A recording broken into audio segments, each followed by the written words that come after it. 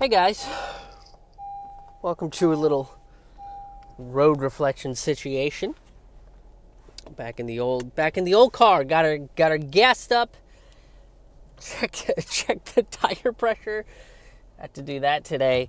I haven't done a bit of a check-in episode in a while. I think the last real full check-in episode I did was, I don't know, a few months ago, maybe in like May or June or something like that. I can't even remember, but it was, that was the time where I was getting a bunch of stress migraines and shit, and being laid out for a day.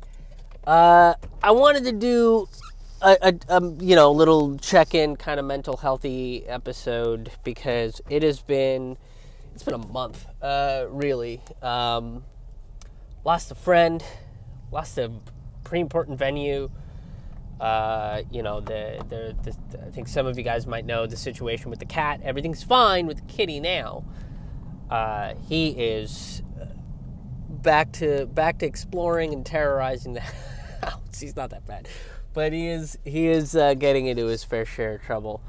Actually, right before I left, he was trying to get out of the door to come out onto the patio, and I was like, that's not gonna fucking happen. You're a house cat with one eye. But this week, really the last 2 weeks, I should say, I have felt pretty uninspired and unmotivated to do anything. Yeah, that's kind of the gist of it. And I don't know if it has something to do with the weather or just a general sort of depression of everything that's happening around me. But, it's like we can't go see our families for the holidays because of the rise in cases. And that's going to continue to happen. There was an opportunity brewing in terms of live performances in DC where I would be able to work out my show, small audiences, 10 to 15 people kind of thing, with the production company, very cool production company that was doing a lot of backyard shows in people's homes. So a very cool way of operating it. And this might kind of be the way that certain performances come back into the fold in 2021. Basically what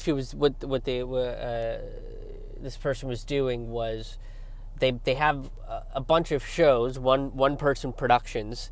So it would be a performer plus the stage manager, assistant, what have you, the people that have the house or the space or what have you, and then personally invite 10 to 15 people, and it was at flat rate or less rate plus donations, something along those lines.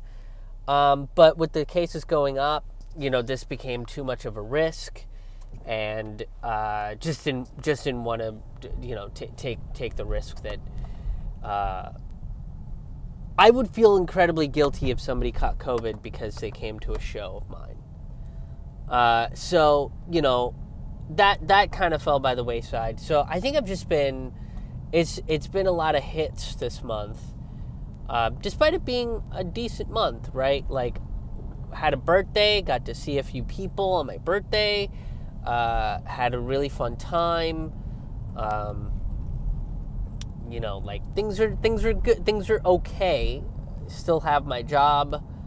The side gig that I've been doing, so things are okay, but I've just felt really uninspired, unmotivated, and then that puts me into a kind of an anxiety trap, this anxiety cycle, where I do feel like I should be doing more. I do feel like I should be producing more content, doing a lot more live streams, this, that, and the third, right? Like, I should be doing more virtual shows, and I should be talking about all of these things, but I just don't have the energy or the motivation to do it, and that's part of that burnout. And I'd mentioned that before. I'd mentioned that I'm pretty burnt out from my virtual shows, which take up a lot of work and a lot of time to do, and I needed a little bit of time to recharge, more or less, and that's kind of what I'm taking, but there's still like other stuff that needs to be done.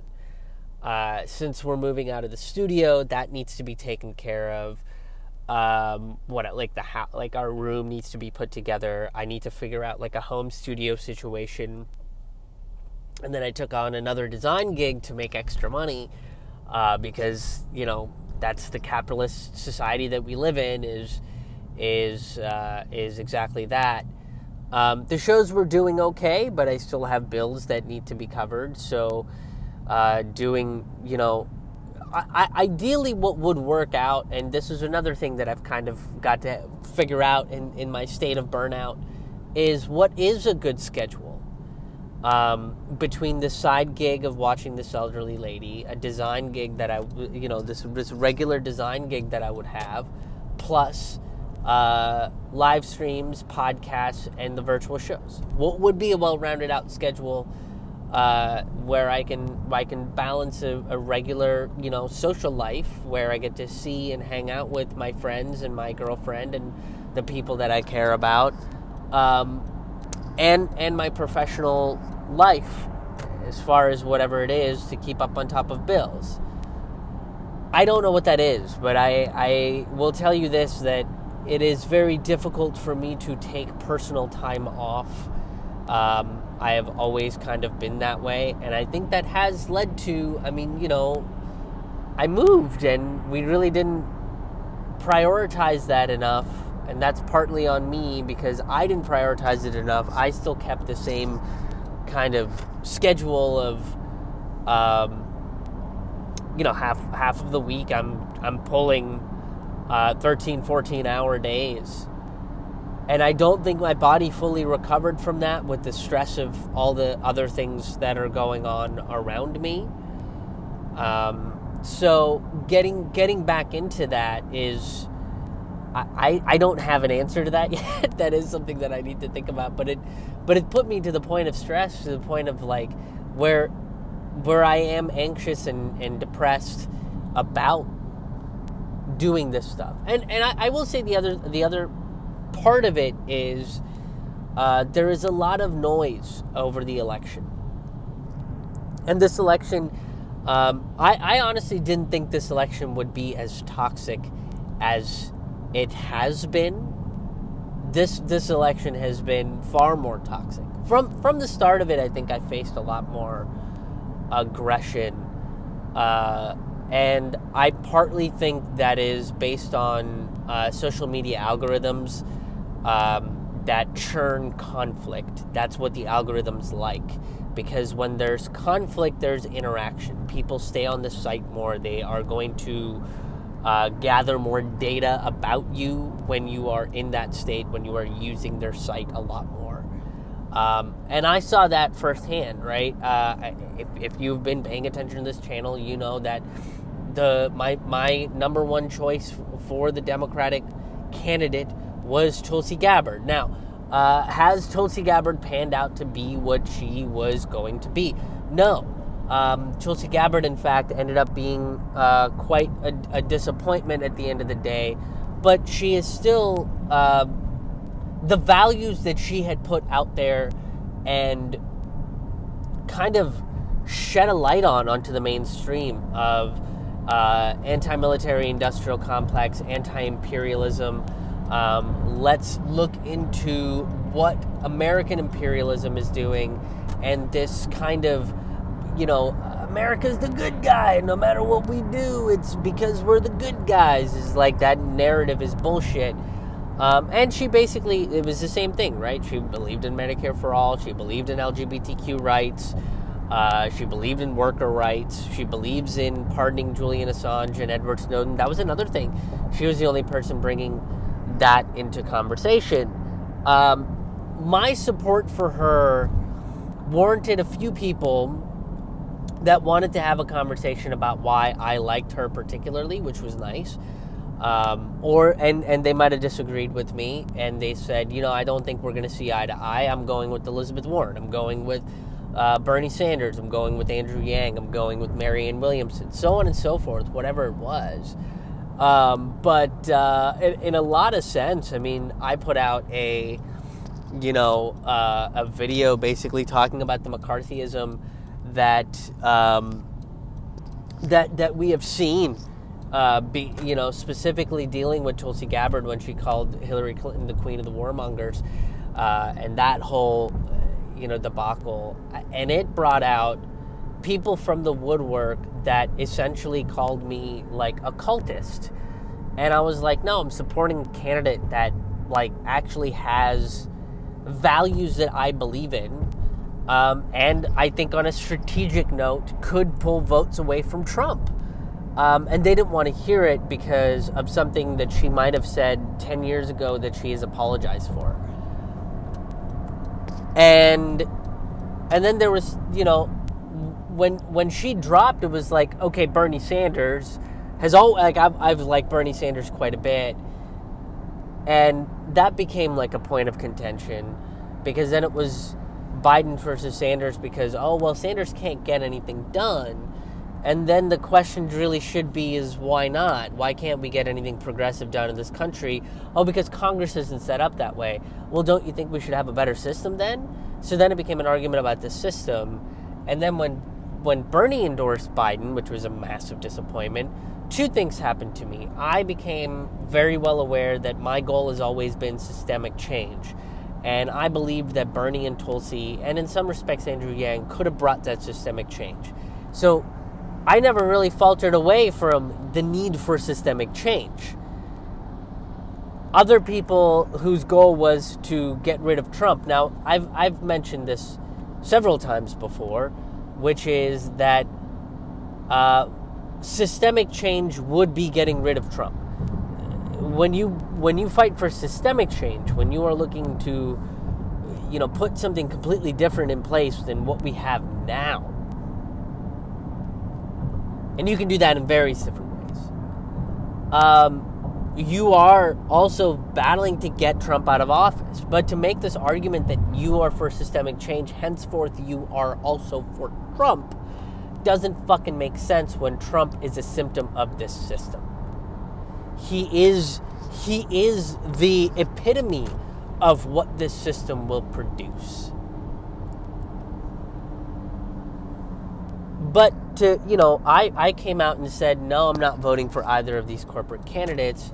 And people came out and said, well, you're voting for Trump then, which is asinine and a ridiculous statement. Now, I've pretty much since 2016 said no voter shame. I am not going to vote shame anybody because I'm fighting for a better system, and this system has trapped you into picking lesser of two evils, into making these faux strategic votes that, when Joe Biden is elected, we can lobby him further to the left, which has never been the case.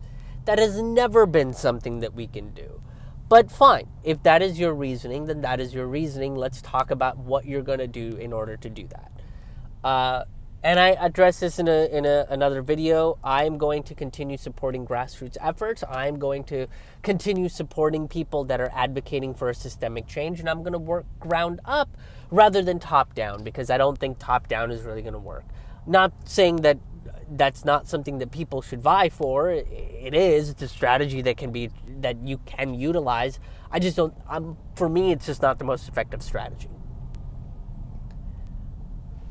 But throughout this last couple months, I mean, it has just been a constant fight of, if you don't vote for Joe Biden, you're voting for Nazis. And it's like, no, Joe Biden is a crypto-fascist. That's what the Democratic Party and the establishment are. They're crypto-fascists. And, I've had people come out of the woodwork to attack me. They don't come out of the woodwork to support me. They come out of the woodwork to attack me. But again, that's sort of the programming of social media. And this constant battle and this constant conversation we have over the election and how we need to keep the two-party system in place, even though the two-party system is the reason why we have a lot of the problems that we have, it's been exhausting. So I'm ready for this election to be done, and I know we have, a week and a half to go, And it's going to be an exhausting week and a half of dealing with this shit, of dealing with just the news about the election, getting text message after text message and calls after calls. Oh, Michelle Obama is telling you you need to vote for Joe Biden. Fuck off. You know, I'm just over it. I'm exhausted from it. This is different than, I think, political fatigue. This is just election fatigue. And part of it is because we put so much emphasis on the election. Right? Vote. It's the most important thing you can do. No. It's a thing you can do. But supporting mutual aid, supporting your community, being on the ground floor and changing just the way you live your life a little bit to be more about cooperative, community-based initiatives and cooperative, community-based goals on a community level, on this small level, will start working its way up. Supporting worker movements, labor movements, amplifying things about general strikes.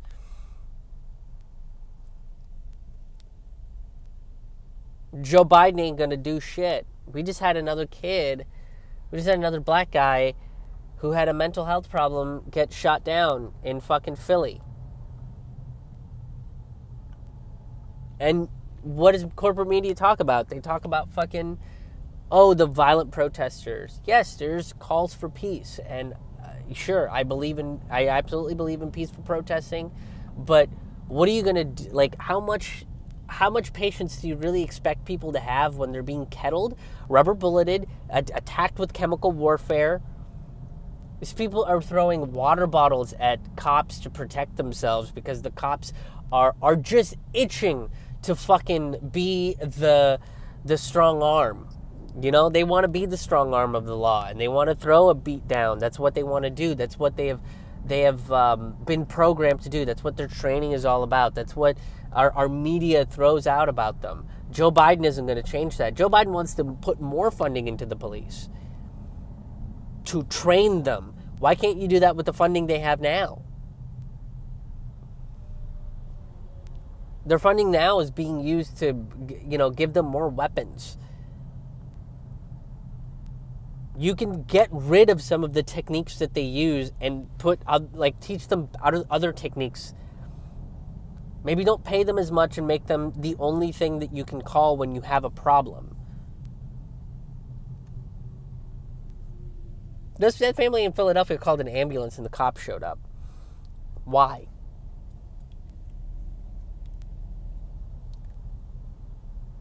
But that's what I mean, is I think there's too much emphasis on voting and electoral politics. So when you start talking about voting and electoral politics and who you're going to vote for and all this other stuff, there's so much pressure put on that if you don't do the exact thing that somebody else is going to do, your vote now means that everything that this other person's life is, right? Let's say it's person A is voting for Joe Biden and person B decides that they want to vote for the Green Party. Well, that person B is an affront to everything person A stands for, because voting is the be-all, end-all of all political conversations and all activist conversations. And everything civic that you can do, everything that you do to build a better country. No, it's a thing you can do, and it's a rather small thing that you can do. It's literally the least that you can do. The Millville community hands out these produce boxes almost every week, right?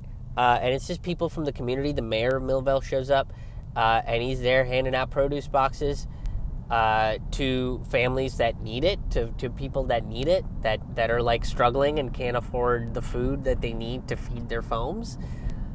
And that is far more effective than going to the ballot box and casting a vote for a Democrat that won't do shit. That's the community-driven efforts that I'm talking about. So, how are we going to come together? And, are we learning about our neighbors? Do you know your neighbors? Do you know who lives across the street or next to you? Do you talk to them every so often? Do you say hello? How are you?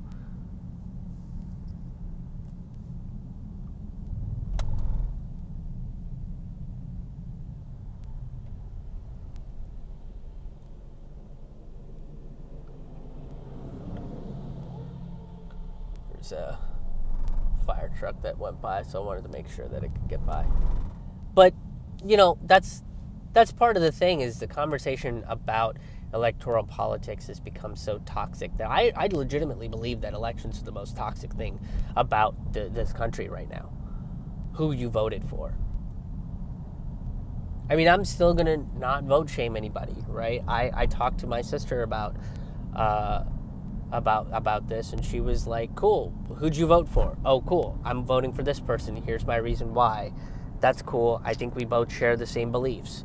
We just have a different way of implementing those beliefs within this very small thing that we can do. Do you support independent media? Do you only listen to CNN and MSNBC or NPR or Fox News or The Independent or what have you? Or do you listen to various different sources? Are you trying to understand different perspectives?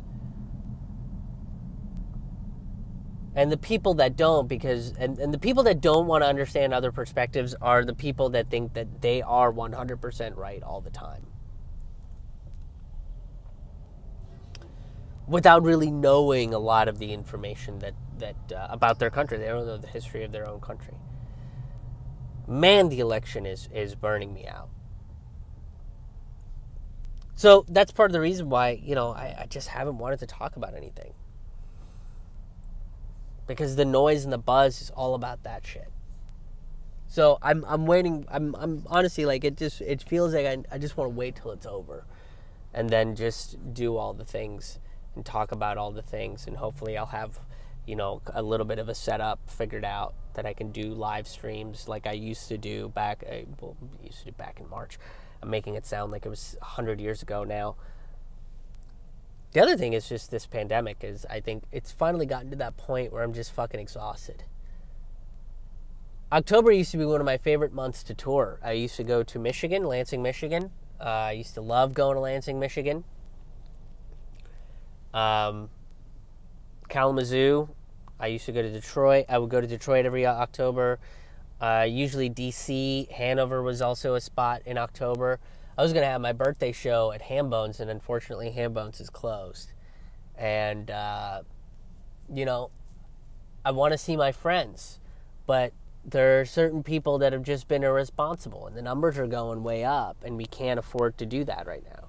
Can't afford to be going to restaurants and fucking on a regular basis and doing all this shit. Like, it's just, that's where the rates have been high, is from people going to restaurants and pretending like everything's back to normal. They let their guard down. And I mean, I want everything to go back to normal as much as the next person, but fuck all, man. Like, it's going to get really, really bad before it gets any better. Like, even if there is a vaccine, I honestly don't, like, if I put it in perspective of touring, I don't see myself getting back on the road until late spring of next year. And that's a very optimistic estimate. That's an optimistic estimate.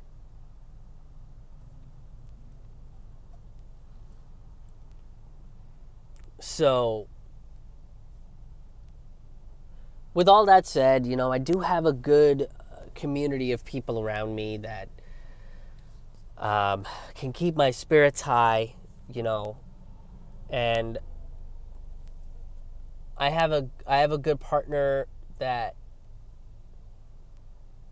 you know, is helping take care of all the things. You know, when I need help, I can rely on this person, which is not something I can say was with my last relationship. So it's weird, man. I'm still kind of getting used to that notion of, like, oh, I can talk to you about things about things that bug me, and it's not a slight to you, and you're not going to get mad about it. That's pretty cool.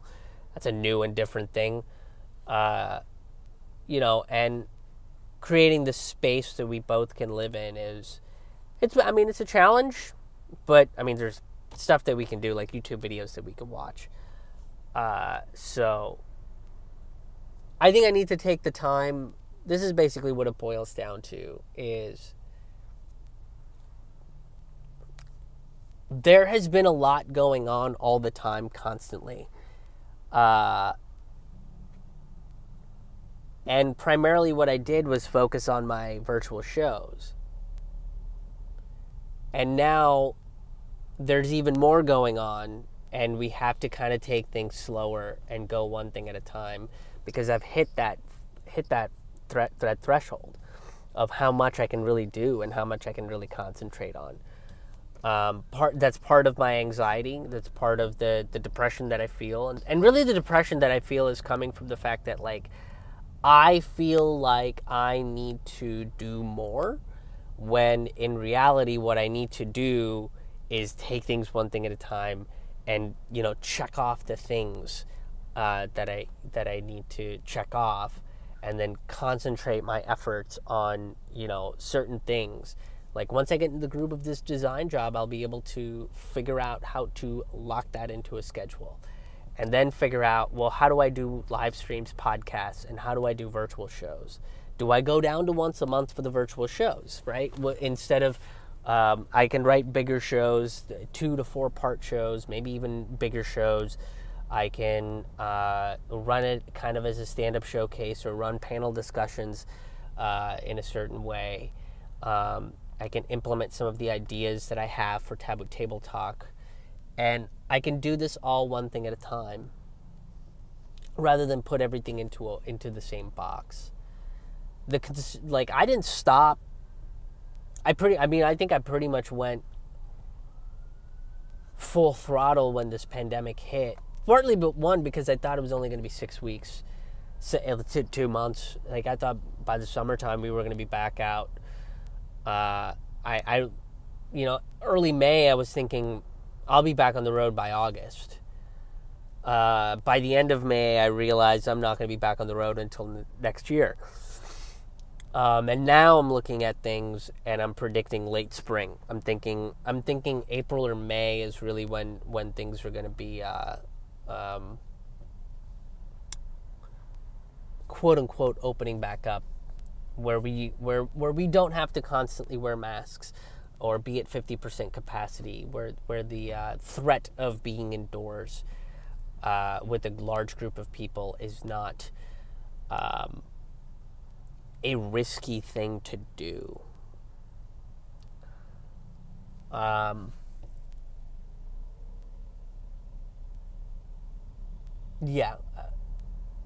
that's, I miss that. Like I said, man, October was like one of my favorite months to be on the road. Because the shows would just be fucking awesome venues and awesome cities, and like I got to see and be with awesome people, and I fucking miss that shit. So I think that is added to it as well. But that's kind of the mental headspace that I'm in. Is it waxes and wanes every day. Like I had to do errands, and it took some doing. Like I had to get motivated to run out and run my errands. It wasn't like complicated errands. I literally had to like fill up my tires. I had to go get gas and go pick up that produce box. And that was it. And I was just like, this is fucking, there's so much. But, I'm getting back into the rhythm of exercising every day and trying to like get my head right. And I might write out a schedule. That's one of the things lists have seemed to help me out. So I might write out a schedule that I can use and tweak as things go along, that will let me do all the things I want to do on a professional and personal level. So that's kind of where I'm at. And even that, like, getting motivated to do that might take like I said, it might take a little bit of doing here and there. But anyway, I hope you guys are doing okay. I hope you guys are well out there. I mean, everything is at a heightened level of stress, and everything is at this heightened level of pressure, because it's tougher to move now when the numbers are going up, just like it was tougher to like move when this initial pandemic started, or the pandemic initially started. So it's like who you're around the quarantine that you surround yourself with is the quarantine that you surround yourself with. So there becomes this initial pressure of like, we have to be this idealistic individual, and you know, you don't. You can be yourself and fuck up and apologize and figure things out, and hopefully your quarantine is a team that you can depend on. So I hope you guys are doing well. I'm going to keep working on, you know, getting myself back into the motivated spirit of getting back on my feet and producing content and doing live streams and you know, back to talking about things that I think need to be talked about from a historical context, from a activist context, all filtered through the lens of ranty comedy. So, yeah. I think that's it. That's all I got for you guys today. Make sure you're subscribed. Make sure you, like. Make sure you share this. If you're not a fan of the YouTubes or the Facebooks and their censorship-y bullshit, then look for my channel on Rockfin or go and subscribe to my email list. And all of that stuff is available on my website, which is krishmohanhaha.com. It's KRISHMOHANHAHA.com. You guys are amazing. I really appreciate all the support and the patience that you guys give to all this. It really means a lot. I don't like letting people down, don't like failing, and I don't like sitting idle or feeling this way. You know, it doesn't feel like myself. And I think things kind of hit that upper echelon. They kind of peaked, and it's that immediate, like, it peaks, it gets crazy, and then you just go, fuck it, you know. And I'm trying to. Like I'm sloping down and I'm trying to like loop back up. That's what I'm trying to do. It's tough, so I'm trying to give myself the time and trying to be patient with myself in regards to that. So anyway, I'm gonna wrap this up here. That has been your Big Road Reflection. We'll see you soon. Bye.